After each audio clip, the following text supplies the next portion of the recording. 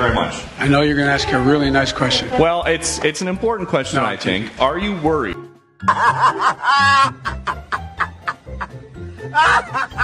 that other leaders in the world are going to start to doubt that America is back? What?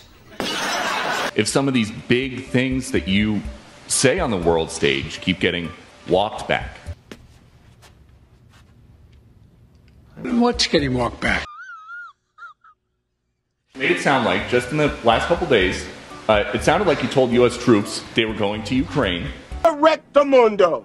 Boy, if that isn't the pot calling the kettle black. A chemical weapon, and it sounded like you were calling for regime change in Russia, and we know lies, lies, and more lies, and lies on top of lies. None of the three occurred.